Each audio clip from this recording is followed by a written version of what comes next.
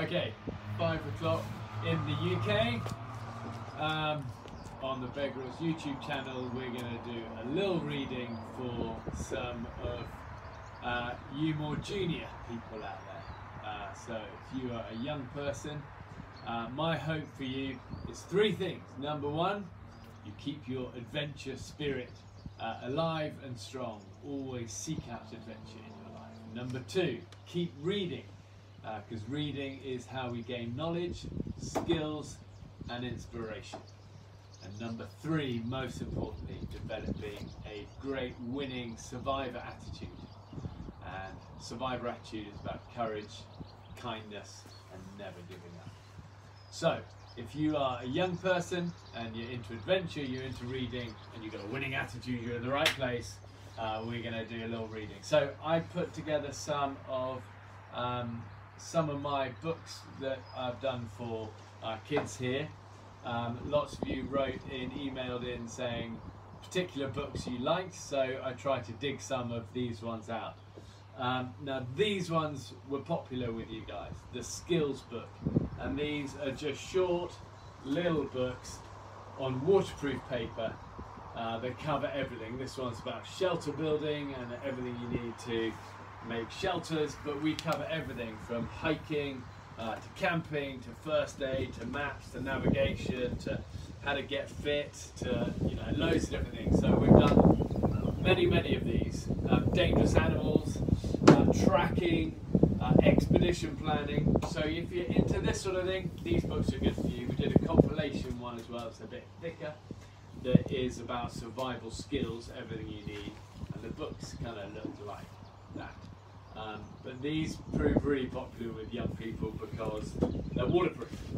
Then I put out some of these bigger manual, how would you call them? Sort of manualies. What do you call them? Bigger books. Anyway, you get the idea. Like this. Done on a survival camp. Loads of sort of pictures and fun stories and stuff. We've done them on epic voyages, expeditions, whole sorts of things about our planet. This one's Extreme Planet, epic climbs, and these are so many of my kind of favourite things that inspired me when I was your age, and I was young and I was getting into adventure as a kid, and I was like a sponge when it came to books and reading and learning. So hopefully these books, skills book and the bigger manual type books, will help you. We do some younger ones as well. Again, I just bought 4 of these ones, but these are about young people being guided on expeditions when they find themselves in really tricky situations. And we've done everything. We've done it from sea to rivers to earthquakes to jungles to deserts to mountains. And these are good for younger kids. And then probably the books we've sold the most of all around the world, and especially in China, are our mission survival books. And these are we've now done 21 of these stories, just delivered manuscript 21 last week. But they start off with Gold of the Gods, and they get a Wed, a Wolf, and Tracks of the Tiger, and Rage of the Rhino, and you name it, all over the world. And it's about a young guy called Bear Grylls who finds himself in all sorts of scrapes around the world. And I wanted to give today a special shout out to all of you Chinese kids who read so many of these books. And for me, it's a reminder that the adventurous spirit in young Chinese people is big, and it's hungry, and it's growing. And well done, we should encourage that. A love of the outdoors, a gratitude for friendships, an understanding of the values that really matter in survival. And again, it's that courage, kindness, never give up. In Chinese, Yongbo Fan Ji. So tomorrow in China, Monday, is Children's Book Day. So in China, Children's Book Day, and I just want to say thank you to all you young Chinese readers. Keep going, keep that adventure spirit, and Yongbo Fan Ji. Which brings me to the reading. So what we're going to do today, I thought, is read the very opening of the very first book out of the whole Mission Survival series. So this is book 1 out of 21 in this range, and this is called Gold of the Gods, and this is where we get to meet Beck Granger for the first time. And all I'd say is that he is in trouble.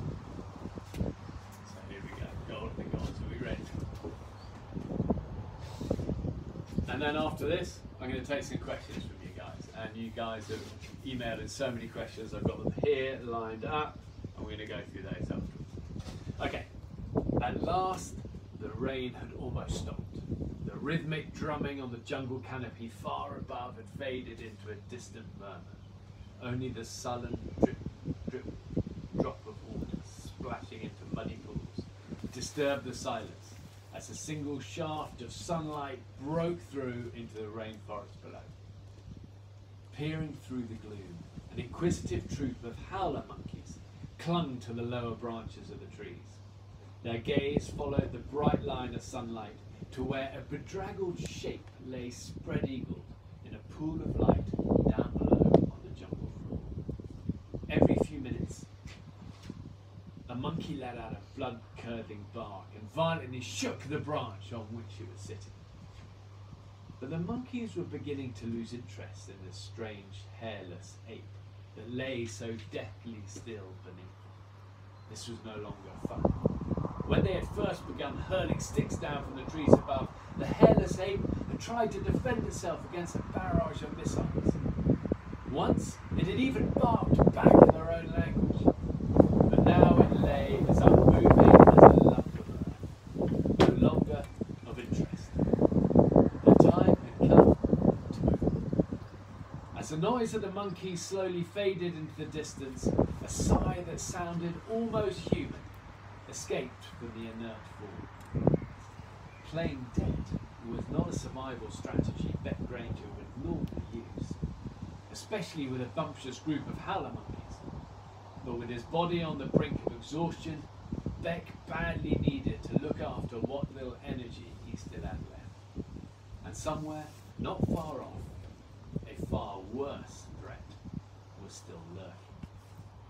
There was only one lord in the jungles of Colombia's Sierra Nevada mountains, and it was not human. As night began to fall, the mighty jaguar, king of the jungle cats, would be patrolling his territory once more. All day long, the young teenager, Beck, had felt his spirits stagger under the combined assault of rain and heat and hunger.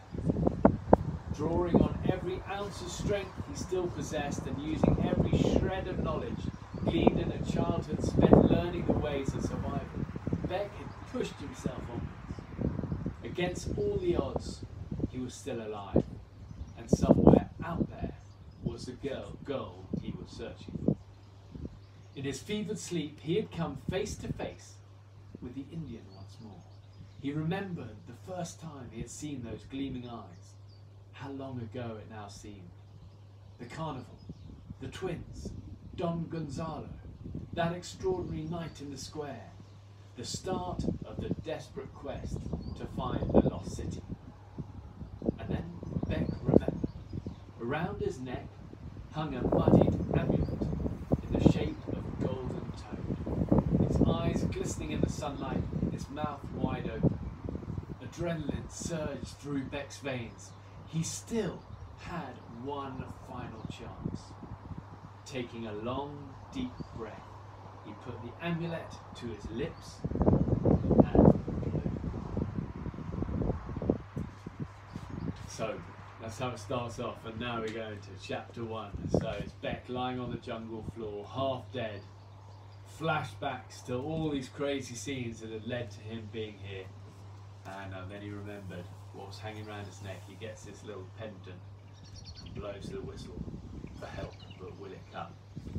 So that's the opening of Gold of the Gods. Okay, so I'm going to take some questions from you guys.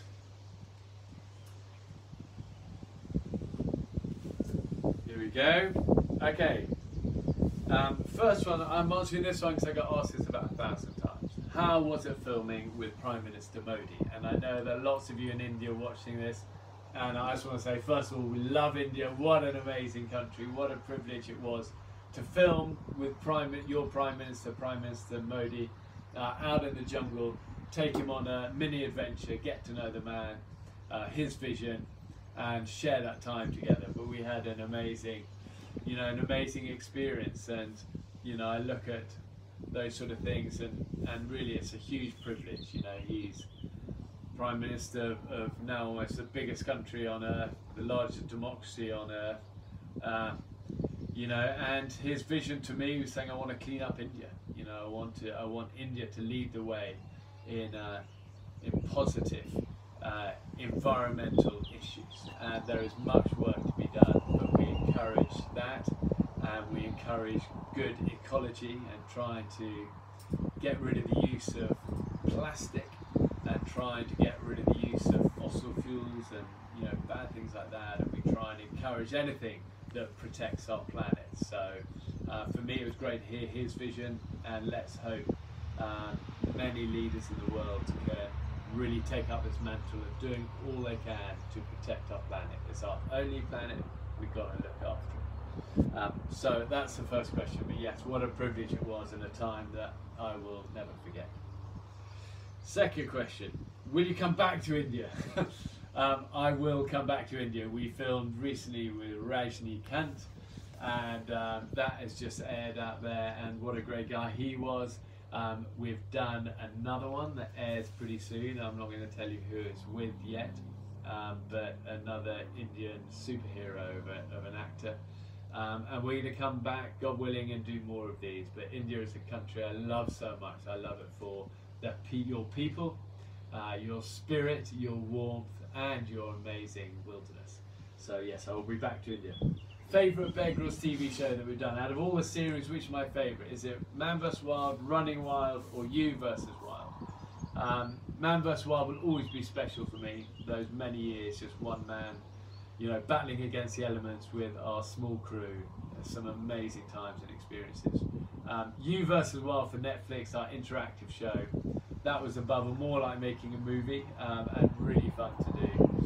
And that's done so well for Netflix, and it's been a privilege to see that. But I think Running Wild for me is special because it's introducing other people to the wild and everything that the wild can give us all, which is confidence above all, and an awareness of how beautiful the world is, and it tests our spirit. And I love seeing that in other people as well. So Running Wild for me is always a special one. Favourite Chinese star we've filmed with? We've filmed with many Chinese stars as well. I think Yao Ming, the basketball player, 7'6", I think he is. That was an experience, taking him on an adventure. I'll never forget that one. But we've done many Chinese stars and love that experience. Favourite US star? I think probably President Obama, whilst he is sitting president. To be able to take him away, even with all the Secret Service, on an adventure to Alaska, for me was an amazing moment. And again, like with Prime Minister Modi, just a privilege to hear his vision and show close up the effects of climate change. And that was the goal of that show, and I think he was pretty shocked at how dramatic some of this glacial erosion that was going on in Alaska was. So that was a privilege to actually show that. Two more questions. Next one, I am not very good at school. Does that matter in life? Gosh, listen, here's the thing, school is not life. School is just a training ground. And you don't want to leave school as a superhero because you're peaking too early. What you want to leave school with is a resilience and an ability to pick yourself up when you fall down. And you want to leave school with a fight for life and a determination that you're going to go for things. So if you're not particularly brilliant at school, don't worry. Nor was I. I definitely wasn't. But don't peak at school. Peak in life. And the last question. Will you read from your new book, Mud, Sweat and Fears? So Mud, Sweat and Tears was my autobiography. Came out 10 years ago now. It went to #1. It spent, I think, 18 weeks at #1, and it's been a popular book, obviously, for me around the world with fans or supporters. I've been pretty reluctant to write a sequel to that. But I'm doing it because Mud, Sweat and Tears ends really when Man vs. Wild starts, and so much has happened since then, and in a way I want to tell my children and my family those stories. So I've written a sequel to Mud, Sweat and Tears. It's called Mud, Sweat and Fears. I'm still writing it. I'm about 3/4 of the way through. It will be out early next year, I think, or maybe even for Christmas time. And when I finish it, I promise I'll read. In fact, I might even read from it next week. Next Sunday, 5 o'clock. I'll tell you what, I'll do a little reading for it, but I can't promise it can't change. It's still raw manuscript. So there we go. Anyway, 15-20 minutes with you guys. So fun Sunday evening, and I hope for all of you, if you're parents watching, I hope this helps in some small way to give a bit of bedtime reading to your kids, and if you want to use it in schools during the week, all good. And keep reading, keep going. Remember, courage, kindness, never give up. And for you Chinese readers on Children's Chinese Book Day tomorrow, Yongbul Factory.